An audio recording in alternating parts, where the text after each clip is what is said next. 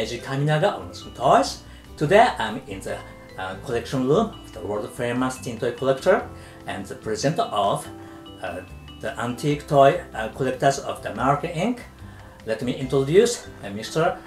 William Gallagher. Thank you very much, Kaminaga-san, and welcome to our home.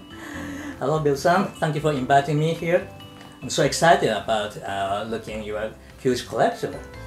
Sometimes it does seem overwhelming, but it is all in our home, so we enjoy it. Especially I like to see your Mao-san's collection. Well, Mara-san toys are scattered throughout the collection, so we would have to take a little tour to see them individually. Good. So let's see. Okay. Okay, let's start the tour. Okay. Very Okay. good. Thank you. Okay. Hi, Bill-san. Which one is Mao-san's product? Well, if you look over here in this cabinet, you'll see at the top characters that I have talking to each other. And the right side is a talking donkey and a talking elephant. Bring them down. What's unusual about these, you've seen the pipe smoking elephant made by Mara-san and the pipe smoking donkey made by Mara-san. But these are not battery operated. They're actually a wind-up toy. So if you sit down and watch these two characters, and they actually look like politicians, because in the United States, the Democratic Party is represented by a donkey and the Republican Party by an elephant. So it sounds like they're having a great political discussion. But they are a wind-up toy as opposed to the typical battery-operated pipe-smoking toys of Mara-san. I see. In this room, which I consider my general display room, you'll see a Mara-san locomotive, one that goes down, turns around, goes back together. Mara-san made several variations of that toy. But I have it currently displayed here amongst my trains.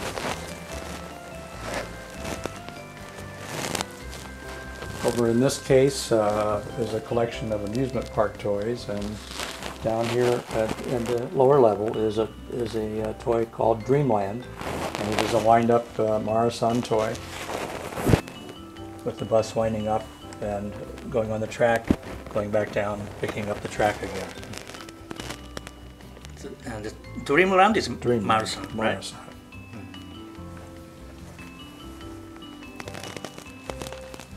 In this cabinet is mostly automotive or vehicles.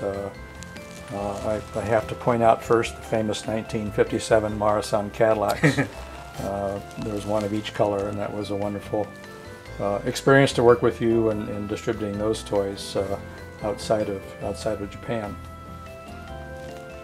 On the top here is one of the 1952 Mara-san Fords. This is a taxi version, which has the special graphics on the side for a taxi, the taxi sign on top, and you even see the meter for the taxi inside.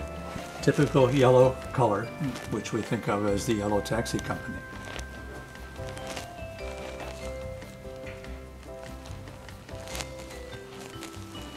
Okay, table. Yeah, the table is just a collection of things that I pulled out. Here's the same 1952 Ford in a police version. As you know, most of these were either friction or battery operated. This one has a siren, two individuals inside. But what is really unique about this Ford is it is a wind-up version, and I think that is the only wind-up version of the 52 Ford that Mara-san did.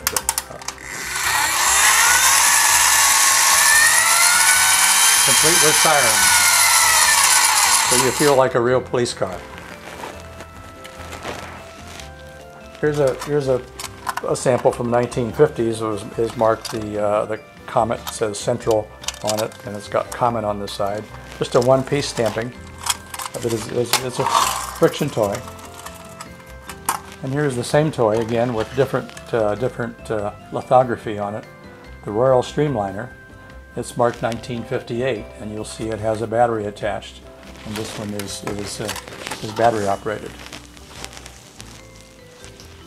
There's another battery operated train toy. I don't have batteries in it currently. The General.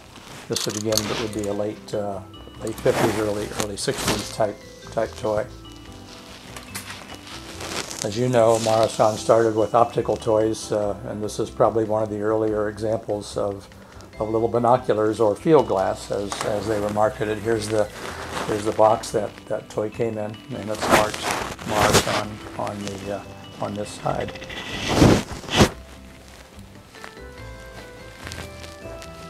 Over here is a probably what would be a 1951 Cadillac, but not the same 51 Cadillac that was done by Kosuge for Mara-san. This is something referred to as a stop and go car.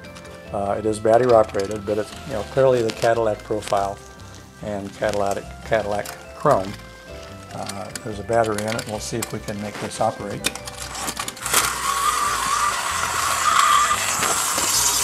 You see the car stop, the door opens, the passenger or the driver turns his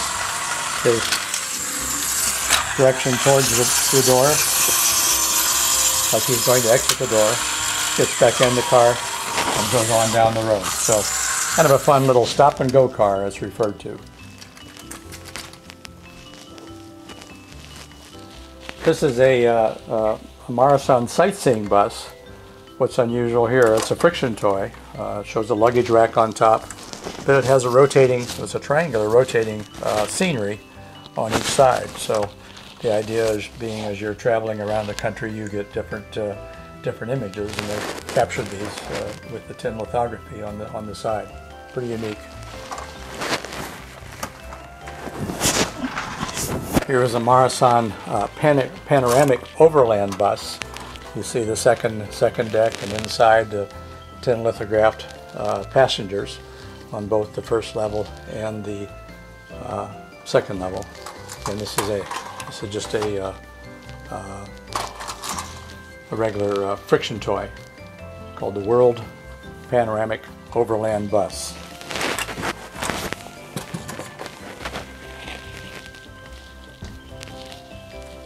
Of course, Mara-san made many boats. Here's one with a lot of detail.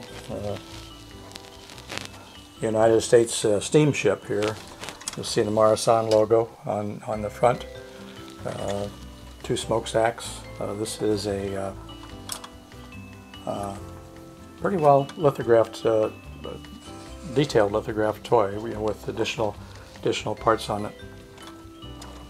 This is a wind-up. The key goes down through the stack, and propeller will move. Now, I don't know if that was designed to go in water or not, but it certainly is a nice model of the boat. Mara-san did a number of submarines, as you know. Here's 2 of the SSN-7 and the SSN-25. Similar in their designs. These both are friction toys, where the crank winds the prop in the back. And the lithography is very similar. This one shows a plane on the front of the submarine.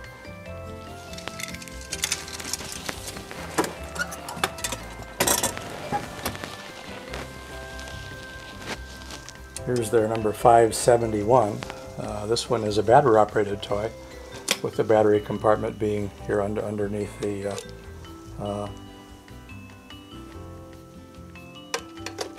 this cover here. So I think that was done in an attempt to keep that water, somewhat waterproof as you put that in the water, and some young child would play with that and enjoy it.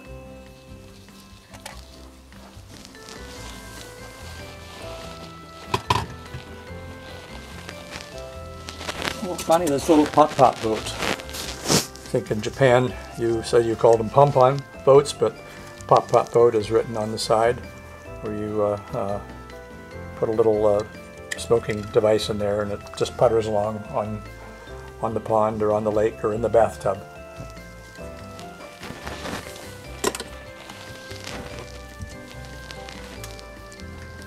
Another whole series of boats. Many of them are Mara-san. This is a really nice cabin cruiser.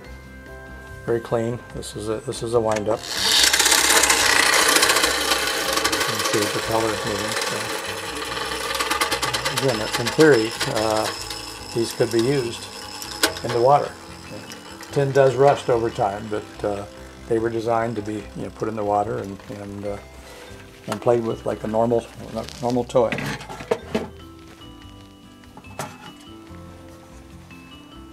This Champion boat, number 2J, one of the speedboats with the full figured driver inside. This was a battery operated toy, had a little cover over top of that, and it represents the speedboat racing that took place on many rivers and lakes. There's several of that similar design.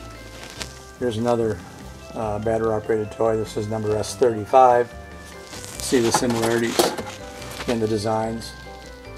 This one is also battery operated as that one. Here is the same boat referred to as the Arrow, A35 Arrow, and you'll see instead of being battery operated, it has a wind-up motor in it. Marathon logo.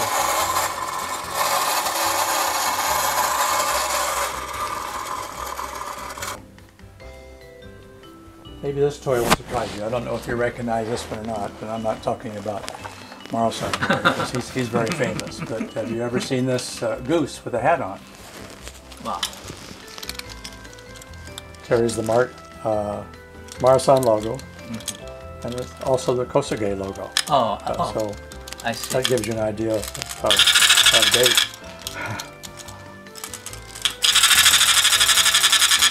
A goose with a hat. Very clever design. Robbie on the tractor, or a bulldozer. This is Robot Bulldozer. Using the name Robbie, which was very popular for a robot. There's the Morrison logo on this toy. This is the fiction Robot Bulldozer.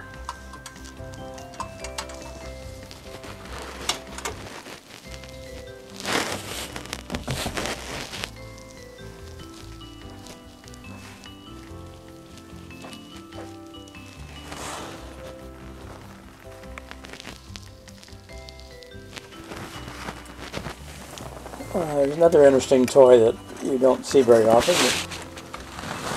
is Morrison. This is a jousting knight.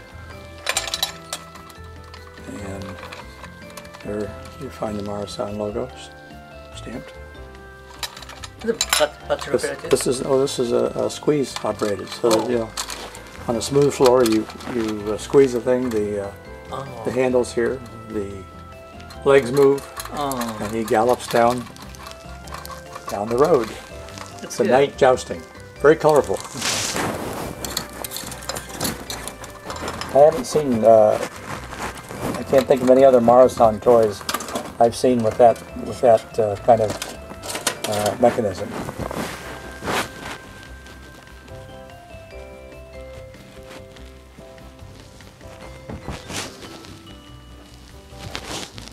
There's a few in here. There's the box for this toy. It's called the National Child Windmill, combination of tin and celluloid, but very cute toy, musical.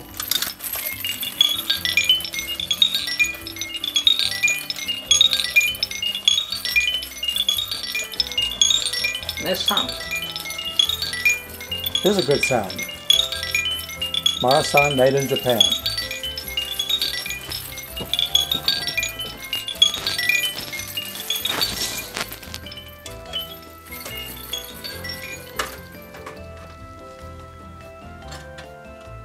Here's a toy with this box called the Child Clock.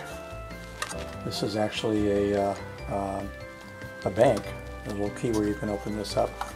You can deposit your money in the side. So the bank collectors like this, but it is wind up. And as the clock goes around, I don't have a key with it. The celluloid parrots move, and the dial rotates to tell the time. So fun way for a child to save money and still be amused at the same time.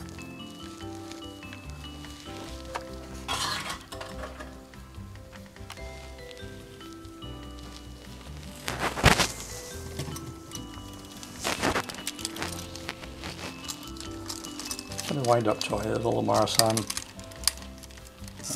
elephant with a monkey on its trunk. It's a wind-up toy. It's a walking toy. The trunk goes up and down, and the feet move.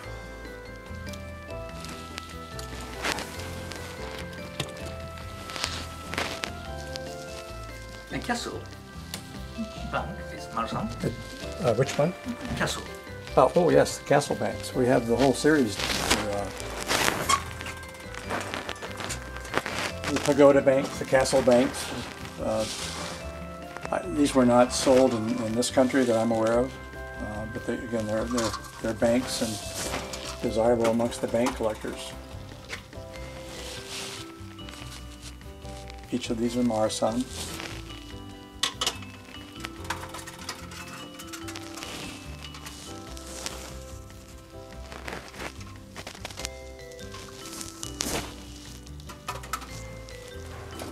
Here.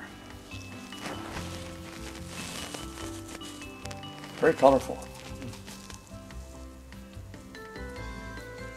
The top is the plastic. Very top, yes, is plastic.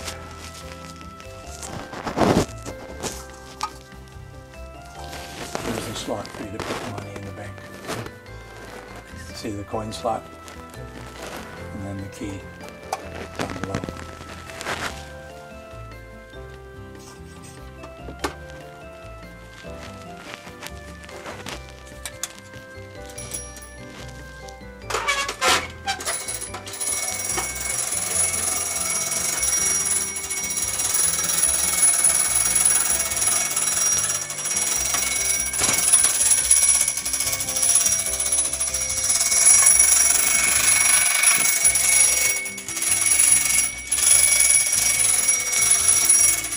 That is Masadaya. Okay.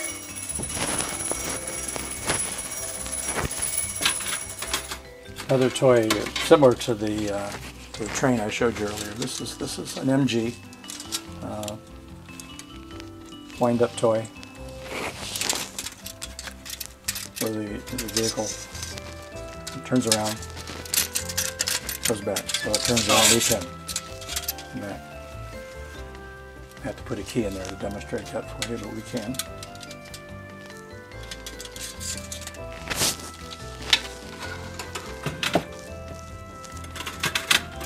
That toy is popular, I think, because it has an MG car there, which is a favorite sports car for many people. And here's a little Lucky sewing machine. Another wind-up toy. There's a celluloid girl back there, but you see the needles moving up and down. And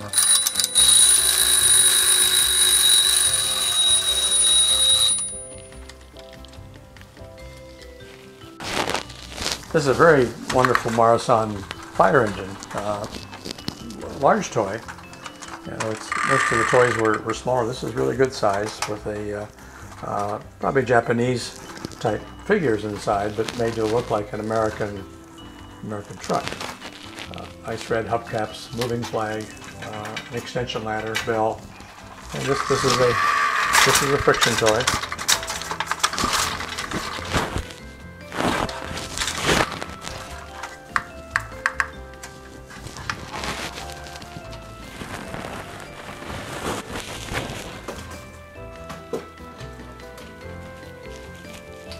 There you'll see another Marasan 52 Ford, a different configuration. This is a fire engine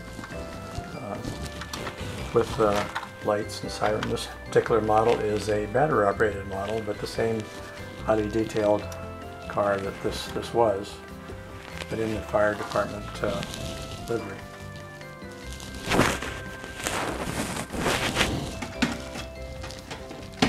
One other Marasan toy here. The fireboat toy, listed as the Fire Marine Department. You can see the figures on the side with their hoses.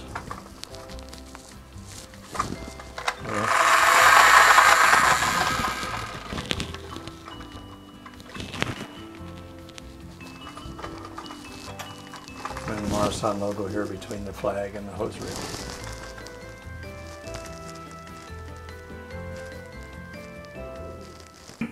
Thank you very much for showing your collection, especially so many Marusan collection. It's amazing. You're very welcome. So, what do you think about mostly Marusan's tin toys? I think you have to go back to producing toys after the war. I grew up during the 1940s and 1950s, and initially, we asked the Japanese to make toys, but our parents did not want us to buy Japanese toys because they were Japanese. Sure. So there was a reluctance to buy Japanese, but many of them flooded the market in the dime stores, the catalog stores would have toys, and you'd pick them up. It would say made in Japan or made in occupied Japan, but they were typically very often small toys like this. A lot of very small toys without a lot of detail. This one actually does have some detail, but usually small things like this. Later on, they got to the point where they would add some chrome and make it a little bit more realistic, but they were somewhat nondescript. As a child, you're not thinking about a brand. You just want the toy to play with. And you look at that and say, oh, that's neat, I want to play with that toy. And maybe your parents didn't let you buy it initially because it was Japanese. But later on, as that sentiment disappeared, we would go to the stores and oh, this is really a neat toy, we'd buy it. But still, I don't think we were buying a brand. We were buying a toy to play with it. So we may not have noticed that it was made by Marusan or Masadaya or whoever the manufacturer might be. So my view is that the awareness of the manufacturer did not come until the collector started collecting it. All right. When we're older now, because we come back and we want to recreate our childhood, or we said, wait, we had a really neat toy back in 1955, and you go out and you buy it, and you see the people who collect tin toy cars or wind-up toys. They start to amass a collection, and in doing so, you start to see the differences between the manufacturers and the detail, right? And some were very good at it, and some not so much. Maybe that wasn't the primary objective for them to have a highly detailed car. So little cars like this, eventually got some chrome. They got a little bit bigger. Still, you don't see it's a Cadillac. You see a little bit of the Cadillac shape. This one had some chrome on the front, had white tires, not white wall tires, but white tires. And here, look what we did. We put windshield wipers on it. So it's a friction toy. When you run the wheels, the wipers go back and forth. So the details started to come more and more, I think, probably during the 1950s. And as we look back and we think about it, the 1951 Cadillac produced by Kosuge for Marusan was probably one of the finest tin toy cars ever produced because of the detail that they included in the product. So this now attracts the collectors, and the collectors that grew up in the 40s maybe started driving in the 50s, and their first car was a 1950s car or an early 1960s car, and they can go back now and they can find the car they had maybe or their parents had as when they were children. But when you move on to what Marusan did here, and this is a 1952 Ford, and such a difference. I mean, the side trim, door handles, side trim here, bumpers, the multiple headlights, nice grille, the emblem on the hood, the emblem on the front of the hood indicating the maker. Same thing in the back. So, boy, look at this car. It's really an amazing car. Who made this? So we find, Marusan, son. So we learned that was Marusan toys, and I think from then on, collectors really had an awareness of the high quality toys that were produced by Marusan. Of course, she went on to get into the Godzilla business, the monster business, and many people know Marusan for that reason also. But this, I think it was the quality of the car that Marasan really shined.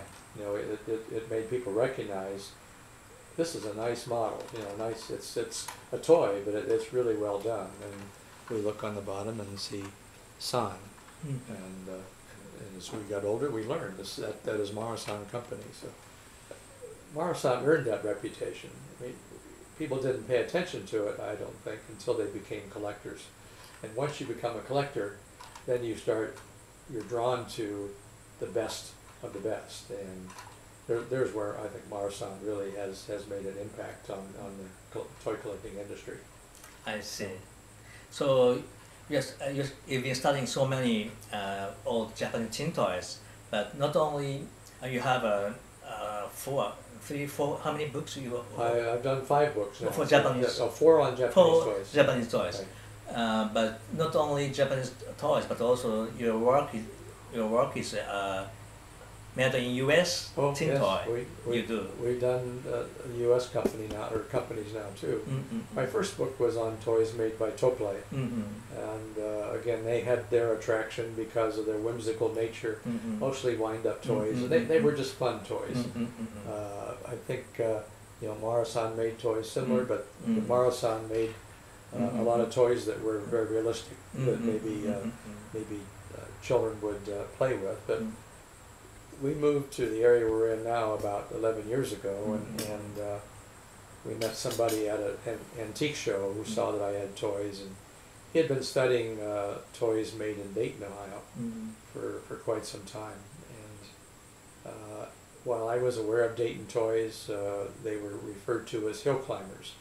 Well, but I would find a toy periodically, and I'd ask somebody, another collector, what is this toy? And they say, oh, that's a Dayton toy, and or it's a hill climber. But I could never get much detailed information about it. So the challenge when I moved down here, when I met this individual who wanted me to study the Dayton toys, is learning the history of the evolution of the Dayton toy market. And I was quite surprised. In this research, we found close to 40 toy companies that existed in Dayton, Ohio, between late 1800s and the Depression. But the very first ones, the friction toys, as we refer to them now, their patent for that toy was done in 1897, and it turned out to be the first American patent for a friction toy. And we think about friction toys today, and if you look at a friction toy from, this is about 1902 or 1903, this toy is made out of wood and a thin steel. You know, we might call it tin, but it's really closer to a sheet steel. But the flywheel on the friction toy is huge. You know, it's cast iron, so there's a lot of weight here, and the patent found out, that by getting this flywheel in motion, he could transfer that energy from the flywheel to the wheels and create a car that somebody could push on the ground and let it go on its own. So excuse me while I retrieve the car. So this was the birth of friction toys in America. So they have quite a history, but from this one company, they bring on partners and they split up and they started other companies. So I think there maybe are 7 or 8 toy companies that evolved just from this design and this patent.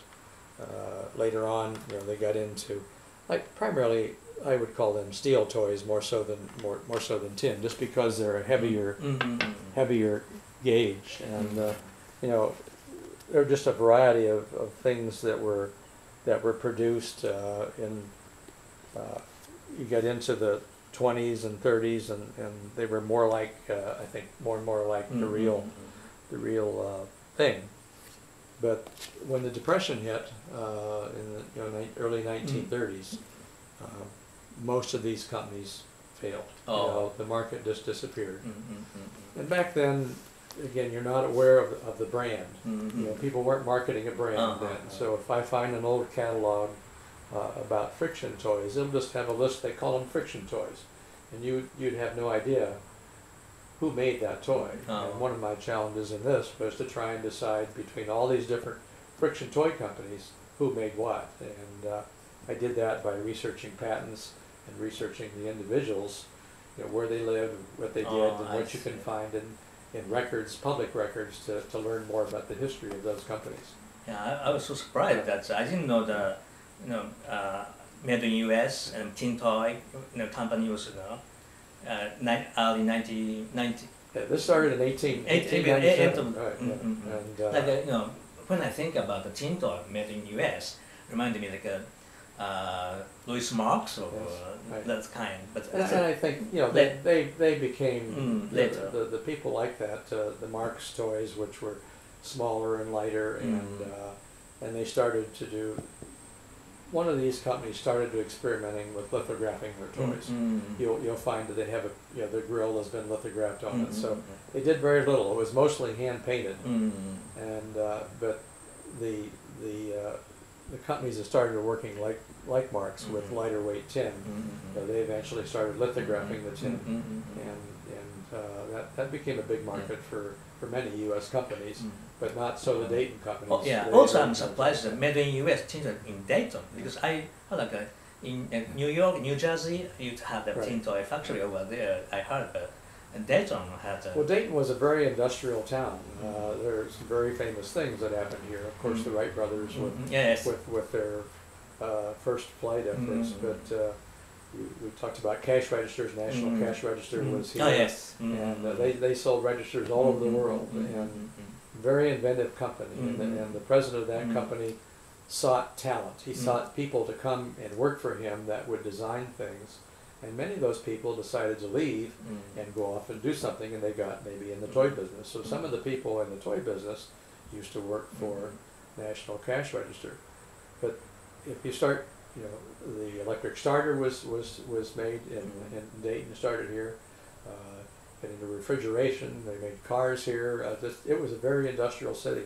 They say in the 1950s that there were more, or the early part of the century, I guess, there were more patents in Dayton per person than any place else in the United States. So it was just an inventive town. But unfortunately, the toy industry pretty much diminished with the Depression. And there were a few companies that made it into the 40s and 50s, but we had two companies nearby that closed in 2000, but they were not into the tin toy business. They were into other types of toys. So. I see. Yeah, so many study about old toys, right? Yeah. Still looking for new subjects. Right. Well, I didn't start out with thinking about doing another book, but people ask you, "Are you going to do another book?" Because it takes a lot of time. But I enjoy it because I learn so much, and I think even I probably wouldn't have met you had I not started doing a book on tin toys. And the only reason I did that is I couldn't find any information on the toys that I liked, and I started to research companies, and one thing leads to another. So. And then we met and had a really good experience working together with the Morrison Cadillacs and even selling some of the kaiju here in the United States. So. Also, your wife is a collector of toy collector. Well, we do this together. She likes, we go to toy shows together. We sell together. Like I said, it's an aging group, so there's not as many of the older toys available. If you go to a toy show today in the United States, it's very much character licensed toys drive the market. Young people are doing this with their thumbs, and they see the character toys from the movies and the TV shows, and that's what's the most popular. But she finds things that she liked. One of her favorite collectibles was Howdy Doody. Yes. So I'm very curious. I'm interested. You should talk to her about. So can I see her collection of the Howdy Doody? Yes, that would be fine. Okay, let me see. Let's do that. Okay.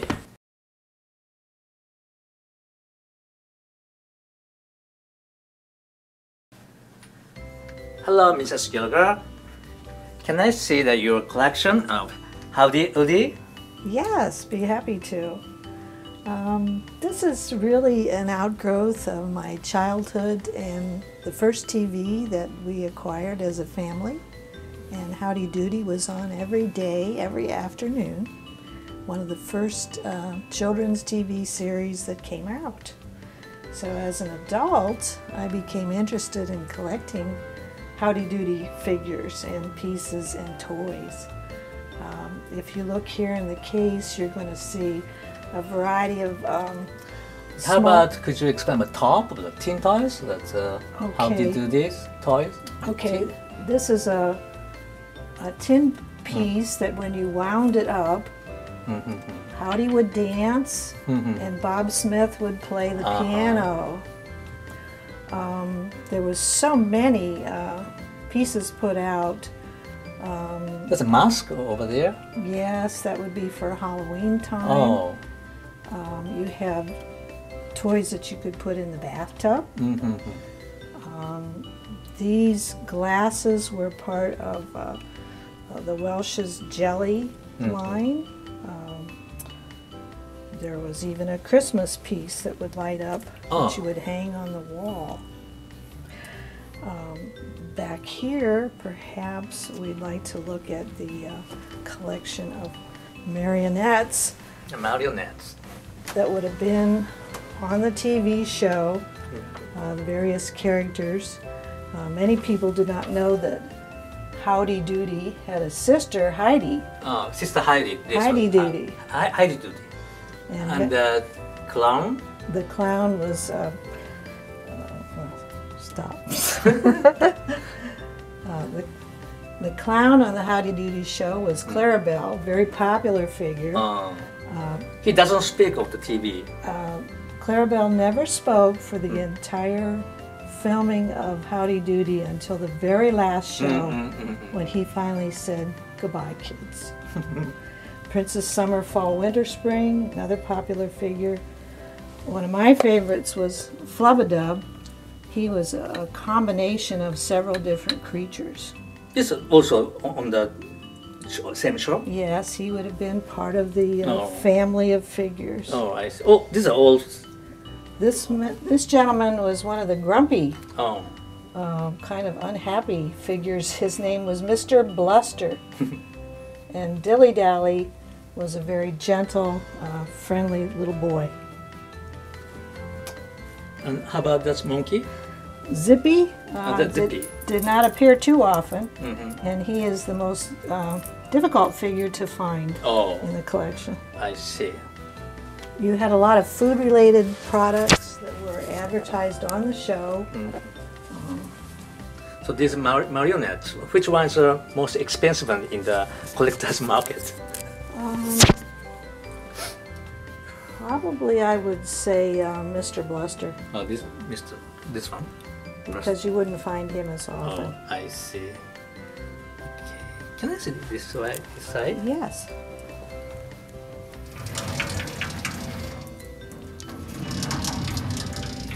How do you do the lunchbox? Howdy Doody lunchboxes were very popular. Oh, I see. Although these two are a little bit later on. I don't have the older one. There are also magazines put out that would have Howdy Doody figures on. You would have Howdy Doody keychains, variety of puppets, things for sand toys, bubble pipes. You would have games. Doody show resulted in a lot of marketing of toys, which was fairly new for that time, but it just provided the vehicle for so many different toys to be produced and introduced to children.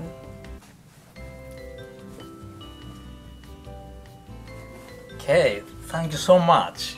By the way, I know you have made so many Howdy Doody goods. What's the most your favorite one? Okay, I would probably say the Christmas piece, Christmas just because it was so unusual. Now that would light up. Oh, I see. Plug it in the wall and it would light up. Okay, thank you very much. Thank you.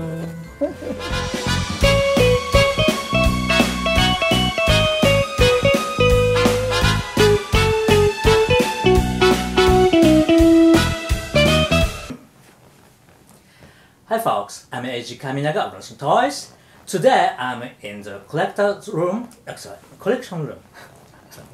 Hi folks, I'm Eiji Kaminaga of Russian Toys. Today I'm in the collection room of the world famous tin toy collector and the presenter of the antique collectors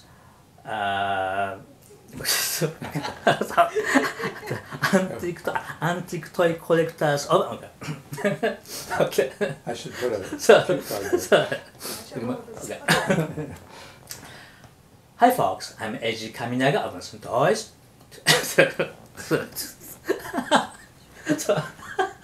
At least you have fun doing this, so it's okay. That's good. Okay.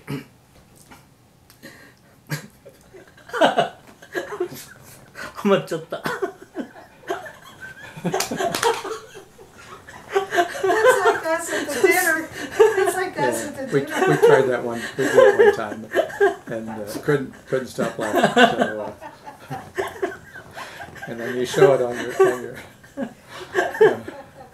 Okay. Okay. I'm okay now. Oh, okay. That's good. That's a good idea. Yes. Yes. Okay. Hi folks, I'm Eiji Kaminaga of Russian Toys. Today I'm in the collector. Okay, sorry. Hi folks, I'm Eiji Kaminaga of Russian Toys. Today I'm in the collection room of the world famous tin toy collector and the presenter of the America. Sorry. That's a hard name. I can get you a bigger cue card It's if okay. you want. It's okay. Hi folks, I'm Eiji Kaminaga of Russian Toys.